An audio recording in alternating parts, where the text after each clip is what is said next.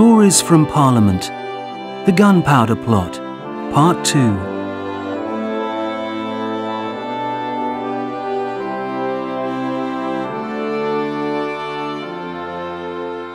November the 4th, 1605. After my nightmare, I lay awake, knowing that the next day the king and the whole of Parliament would be blown to pieces. I knew exactly what was going to happen. I could see it all in my imagination.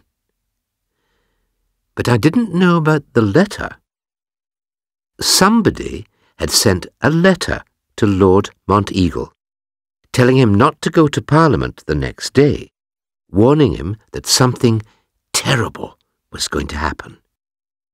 Tomorrow this Parliament shall receive a terrible blow, and yet they shall not see who hurts them. The letter was not signed. Monteagle took it to the king, and from that moment the Gunpowder Plot was doomed. The captain of the guard ordered his men. Find it! Search every attic and cellar. Open every door in Parliament. Throw open everything from the greatest hall to the smallest cupboard. Shine your torches into every nook and cranny. Go, now! Yes, Captain! There is a threat to the king hidden in Parliament. Find it! Sir! Find it tonight! Find it now! Come on!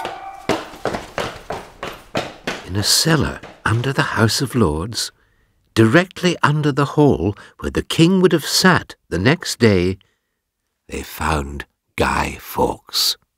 There! Seize that man!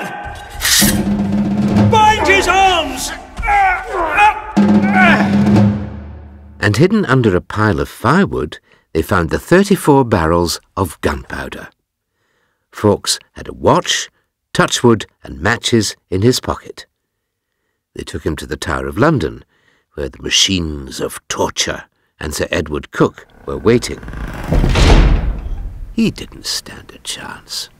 Who were the other traitors, Fawkes? Give us their names, and we will not hurt you.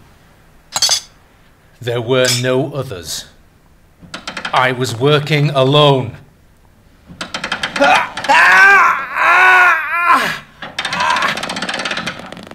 3 days.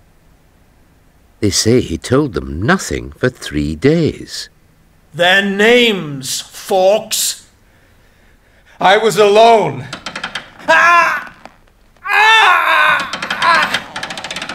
Till on the 3rd day, he broke. Thomas Percy, Thomas Wintour, John Wright, Robert Catesby. So now they had my master's name.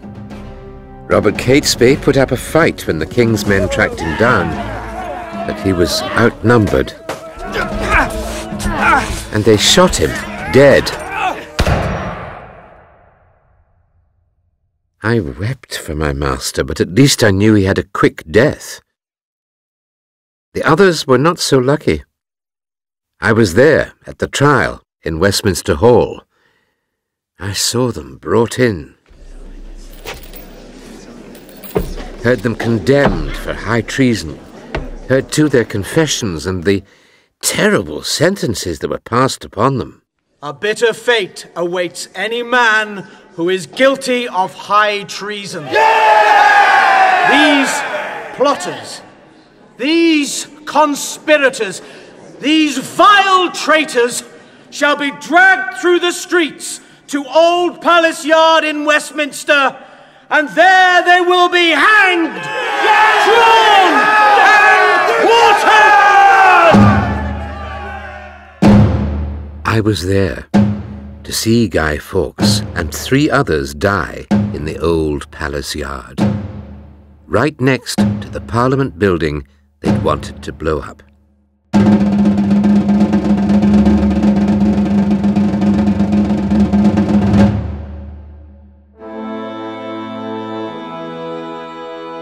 Traitors are made to suffer before they die. they are hanged, drawn, and quartered. Their bodies are cut open while they are still alive. I will not tell you of the terrible things I saw that day, but I still shudder when I remember how those men died. I knew what they were planning, you see. If they were all traitors, and so was I. And if they truly deserved that terrible death, then perhaps I did too. And now, we Catholics will not be trusted for 100 years. They will stop us from practicing law or becoming officers in the army. Soon, they will stop us from voting. For the next 100 years, we Catholics will be blamed for every fire and plague in England. And the plotters, their names are already forgotten. Except one, for the people will remember Guy Fawkes. The king ordered bonfires to be lit to remember the night His Majesty was saved from certain death. And now, on November the 5th every year, people light their fires and burn effigies of Guy Fawkes, the man who waited in the dark with matches and touchwood in his pocket, the man who came within a whisker of changing England forever.